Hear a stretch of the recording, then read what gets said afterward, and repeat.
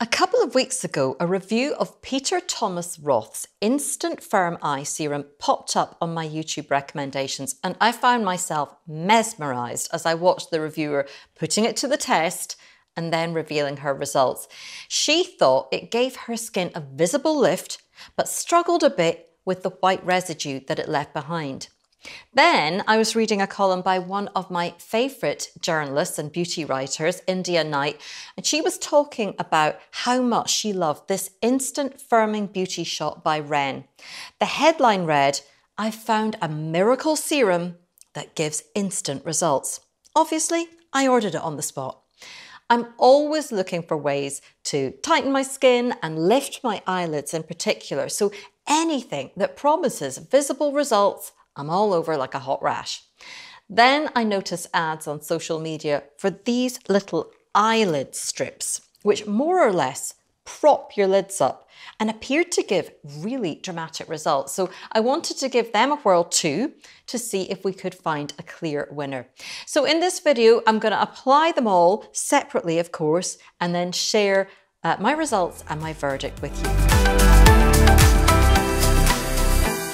So let's start with this Instant Firmex Eye Serum from Thomas Roth. At the time of filming, it's £65 for 30 millilitres on Amazon UK, but only $38 on Amazon US. So UK customers getting a bit of a raw deal there. Fortunately, you can get it just for £32 on Look Fantastic, and I'm going to include links to the buying options in the description below. Looking at the reviews on Amazon, it averages 4 out of 5 stars with 3,700 ratings. So the vast majority of customers have had a positive experience using it. And if you cast an eye over some of the before and after pictures left by Amazon reviewers, there are some impressive lifting results going on around the under eye area in particular, but still quite a few reviews complaining about that white dry residue that it can leave behind. So what's in it? Well, there's glycerin, silica, including sodium silicate, which is an industrial chemical. It's a bit like the silicas used in these little gel pads that you can see in packaging to keep moisture away from products. And so it's going to have that gripping gel-like consistency and will dry and shrink on your skin. It also has retinol palmate, which is a gentle retinoid, so it's anti-aging. It's got peptides in there, also anti-aging. And among other things, there are a number of parabens. So overall, I'm not thrilled by the ingredient list. Certainly already I'm thinking I wouldn't be using this daily, but that is a personal choice. The idea is you put on a tiny amount on clean, dry skin, and then you wait for it to dry, which should give you that tightening effect, coating and kind of masking the skin. Now, the instructions say you can put makeup on top or mix it with makeup, but a lot of the customer reviews I've seen suggest that does lessen the effect. Once you put it on, you have to hold still and let it set without moving your face at all for between 3 to 7 minutes. So you're letting it dry completely. And that's exactly what I did. So let's take a look at how that worked out for me. Okay, so I'm going to start out with the Instant Firmex. Instantly transforms the eye area, visibly tightens, firms and smooths the eye area to temporarily minimise the appearance of crow's feet, fine lines and deep wrinkles. That's what we want, while diminishing the look of under eye puffiness. So what I'm going to do is I'm going to apply it around the eyes. I've got clean, dry skin, just out the shower. I'm going to apply it around the eyes and onto these lines up here, you know, and the idea is that we're wanting to see a little bit of a lift. So, got to shake it well first. Apply it sparingly, just a thin layer, and leave it to dry over 3 to 7 minutes. That's actually quite...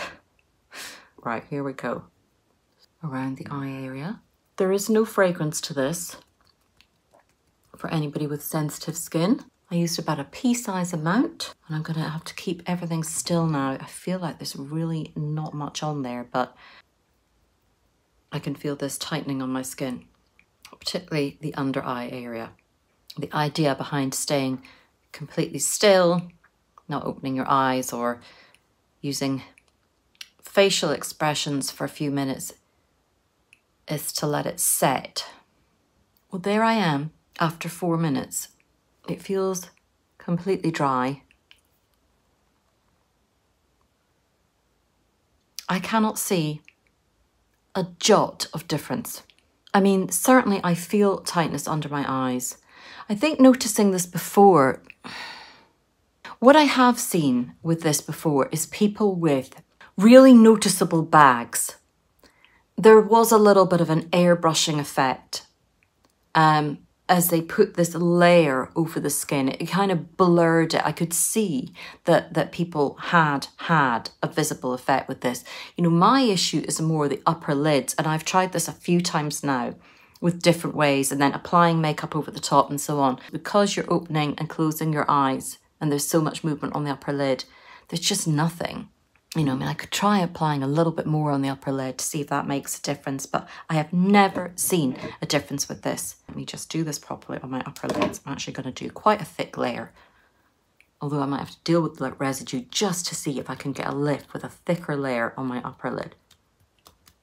And let's go quite big on the forehead as well. There's nothing at all with the upper eyes. I mean, that's really quite a thick layer, and let's see. I mean, you can see a clear shine from it. You can't see the white residue in this light. I have seen residue before in natural daylight. But I think, you know, if it was something that really, really worked, the residue is possibly something you could get over just by covering with makeup, or it suggests dampening.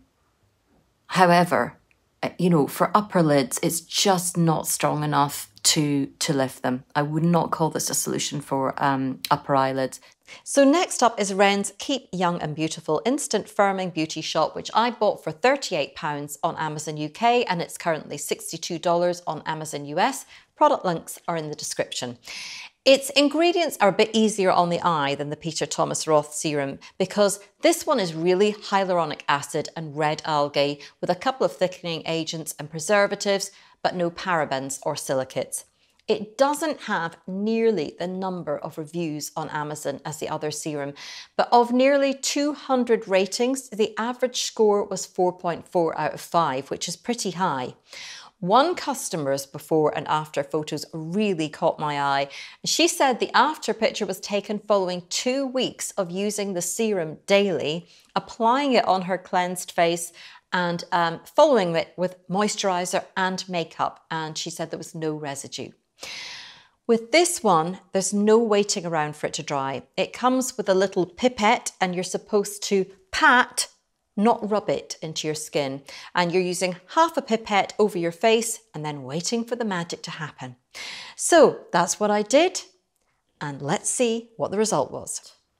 Now with this one, you're applying 2 or 3 drops to a clean face. Now it's the upper eyes, it's the forehead I'm looking to get a little bit of a lift from. When applying over makeup, gently pat your skin until absorbed. Do not rub. Okay, so this is quite a gloopy little mixture. You've got the pipette. We're applying 2 to 3 drops onto clean, dry skin. And then after that, apparently, you can just go ahead and use your makeup as normal. You're to pat this over makeup, but it doesn't say anything about patting on normal skin. So I'm just doing a mixture of spreading and patting. Now this one, you don't have to hold still. There's just a very light, pleasant, gentle fragrance behind this one. But I have reasonably sensitive skin, and it is quite sensitized at the moment with the retinoid that I'm using, and it's not sticking at all, and neither did the Peter Thomas Roth. What I'm not seeing is much of a lift. What I'm potentially seeing a little bit more is, rather than this feeling of a drying and tightening, it feels more like a kind of moisturizing coat that might improve the look of the skin. So bearing in mind I've got no moisturizer on, it's not a visible enough difference for me to buy this routinely as a product. But compared with the other one, it's less drying. So, you know, applying it to the eyes there's maybe some blurring of fine lines and more of a moisturising effect. No lifting. You know, I could not call this my miracle product. Finally, let's take a look at these eyelid stickers, which I bought after clicking on a social media ad and buying them from heimrabat.com for $20. And with shipping, the final cost was $26.48. I thought I'd ordered one pack, but actually two arrived, which was a bit of a bargain. And they come with plastic tweezers for applying and what appears to be 10 sheets of 12 sets and a spray bottle for putting water in to activate the glue on the stickers.